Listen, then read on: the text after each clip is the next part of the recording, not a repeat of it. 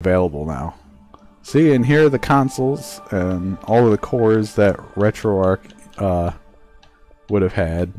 And now, before anyone asks, you cannot play like PS2 or, you know, certain, you know, cores that require GL, because this thing doesn't feature angle support. Maybe someday it will. Sooner or later, I have no idea. I'm not a developer, but these are all the systems that it supports currently. This is version 3. It's always being worked on, so who knows what can be added in the future. But for now, this is what it is, and it plays everything that you would want it to. Okay, before, you know, we go crazy, I'm gonna go down to Nystopia, press A.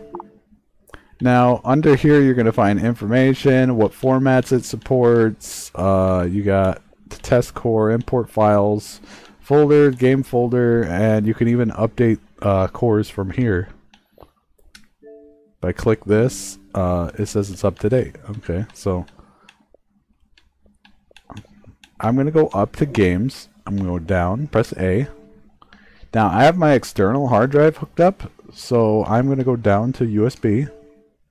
I'm gonna go to where I have my NES games right here and press A on it. Then what you want to do is hit back button, or the 2 squares, and go to select and hit A. What it'll do is it'll generate all the ROMs for NES. Now all my ROMs are zipped, which is fine. Then you just go to it. You go to play or get info, whatever you want to do. Do you want to start Batman? Native archive is not supported by this core. Retrix Gold will extract the content to a temporary folder and resolve the links. Go to yes. BIOS files are required. Not for NES, it's not. Go to ignore. Depending on the core, it matters, but for here, nah, you just play the game.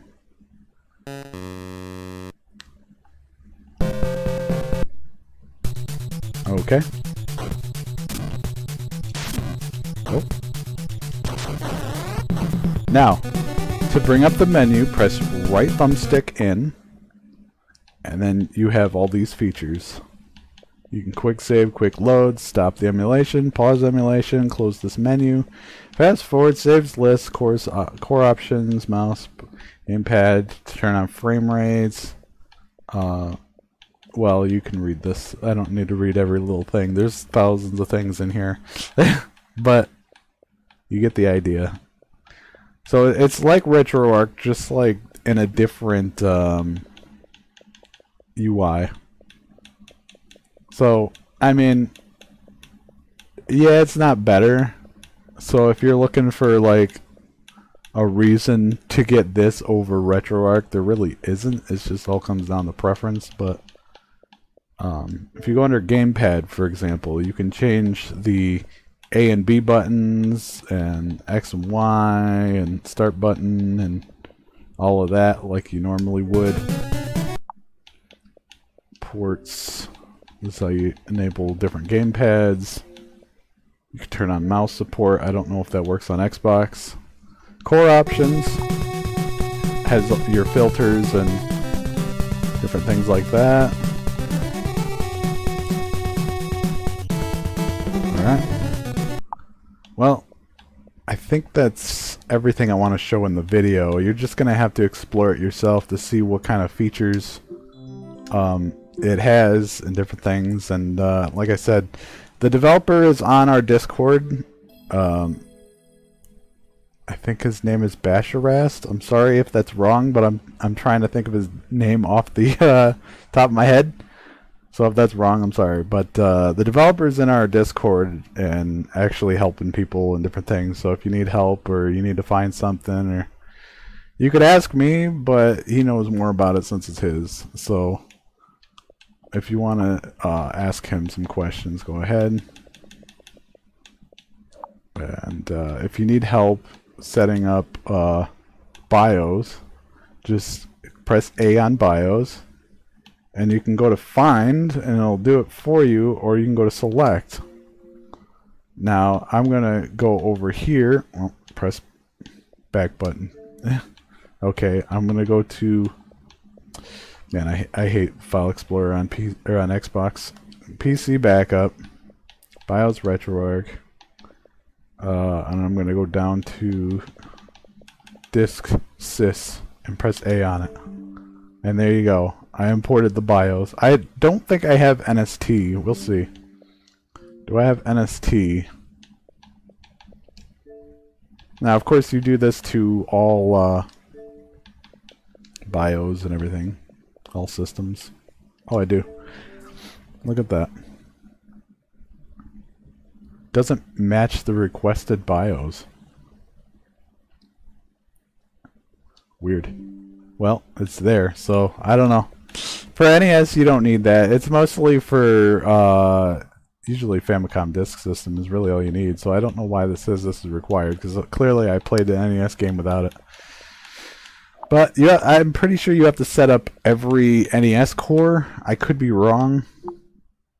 Let's see. You go to quickness, for example. No, it knows. Never mind. I didn't know that. But it's different. It's all different, and it tells you what it supports and everything else. So remember, when you go to, you know, one of these Game Boys, you have to set it up. It doesn't know where your games are, obviously, and these are the formats it supports. Your ROMs can be zipped. It just puts in a temporary folder, just like RetroArch.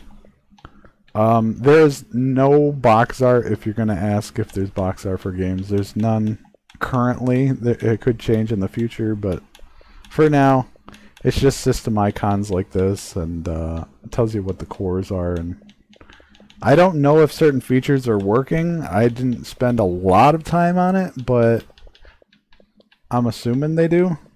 And you can like update cores and stuff from here. I don't know if it works or not. Your game folder, import folder and files.